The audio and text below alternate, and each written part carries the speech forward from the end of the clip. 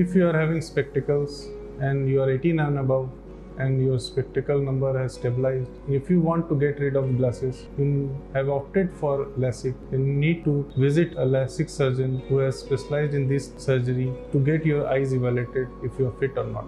Hi, I am Dr. Suryakant Jha, consultant ophthalmologist at Eternal Vision Aesthetics, Shivalik, Malvinagar, and today I am going to deal with the topic of care before Lasik surgery.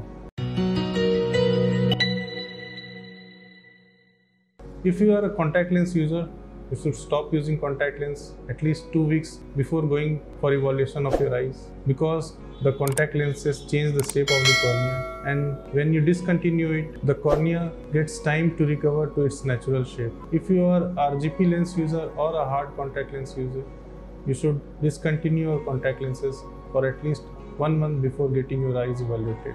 When you visit your ophthalmologist, you should discuss about any eye disease or any history of trauma to your eyes. If you are using any kind of medication, you should tell to your doctor, or if you are allergic to any medication, you should also discuss this to your doctor. After complete examination of your eyes, the doctor will tell you if you are fit for Lasik or not. You should devote enough time to clear all your queries and doubts. What are the risks and benefit of the surgery, and what are the alternative methods to get rid of the glasses. Expectation should be realistic. Say if you have 6/12 best corrected vision, you cannot get 6/6 after Lasik surgery. Lasik surgery only removes the number of glasses but does not improve the best corrected vision.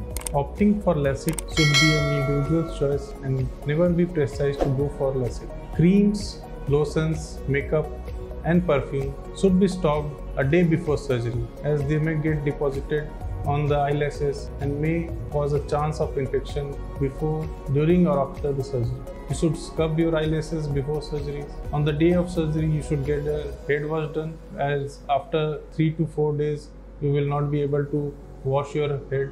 Don't come driving for the surgery, and get someone to get back to your home. Relax, everything will be fine. Or if you have any queries, you can drop in our comment section. I will be happy to reply. Thank you.